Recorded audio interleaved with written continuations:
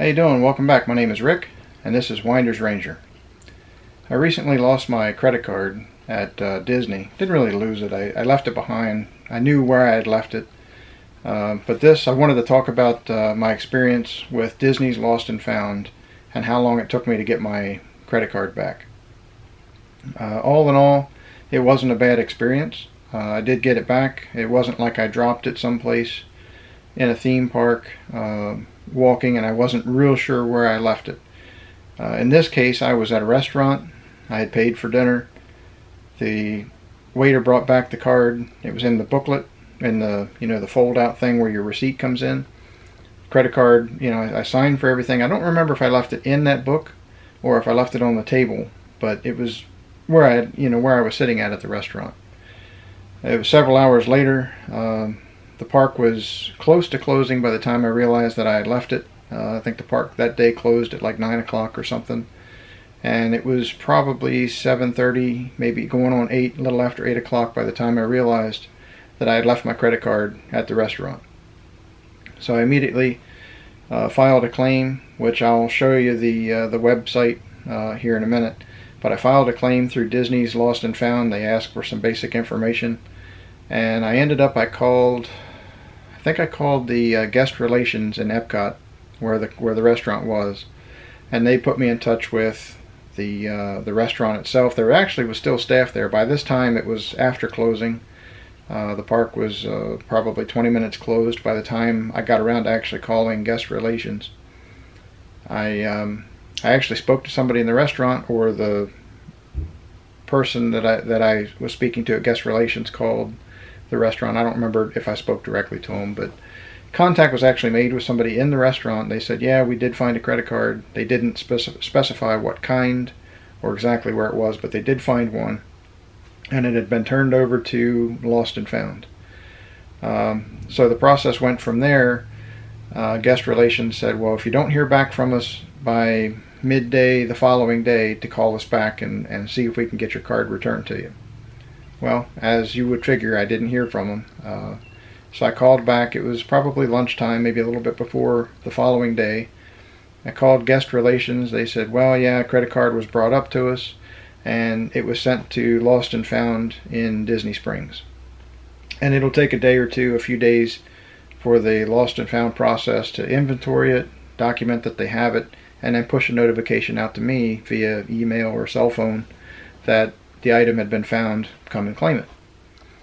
So another day or two goes by, and I don't hear anything. Called guest relations back. They said, well, it's at Disney Springs now. You need to communicate with them. Long story short, they had actually sent me an email. I did hear from them, but for some reason in my email, I get most of Disney's notifications when they email me.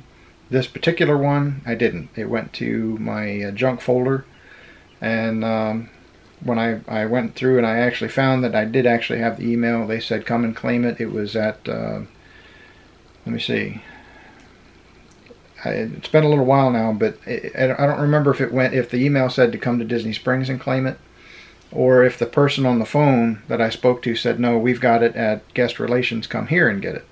Either way, I called both places and I got different answers as to where my credit card had gone. The email specified, I believe it was the email specified it was in Disney Springs, come here and get it. Guest relations, I'm talking to a human being, which you would think is more reliable, said, nope, we've got it here, come to the park. In my case, I have an annual pass. Going to the park's not a big deal. I've already got a pass to get in the park. If you don't have a pass, the question is, will they let you into the park to go to guest relations? Would they escort you there? Or do you have to have a park pass to get in? I'm not real sure on that one. In any case, I had to make an educated guess as to whether or not to try my luck going to the park and waste the time going through parking, getting through the front gate, going to guest relations. That's probably half an hour worth of time just getting into the park to do that. Or just go over to Disney Springs and see if it's there. If it's not, then backtrack. So I decided, let's go to Disney Springs, take the chance, maybe it's actually there, and we'll hopefully pick it up. If not, then I guess we'll go to Epcot. So drove to Disney Springs, parked in the parking garage, And I'll show you on their website on the map where each one of the lost and found locations are in each one of the parks and Disney Springs. I think it's actually moved according to the map, but their guest relations lost and found pickup was out closer to the front of Disney Springs, closer to the parking garage. I went there. It actually had gone to Disney Springs, so there was some miscommunication somewhere between Epcot and Disney Springs, and they're lost and found. But I was able to claim it. You know, I said, hey, this is my claim number from the third-party website for my credit card that I lost. This is where I lost it. She went in the back, took her a couple of minutes, brought it right up, signed for it. Yep, this is me.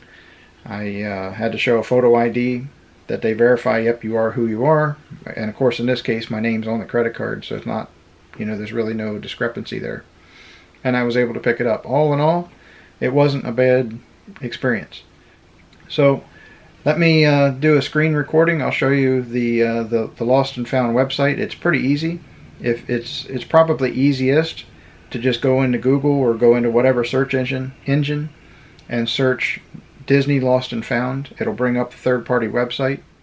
Once you access the Disney Lost and Found, you'll find a third-party link that'll direct you away from the Disney site to the third-party website that deals with the Lost and Found. So you'll click on the Continue button in the bottom right-hand corner, and that'll bring you to Chargerback, which is a third-party application that deals with the Lost and Found. You'll find a drop-down menu which you can select the different types of locations where you've left your item or where you think your item was left.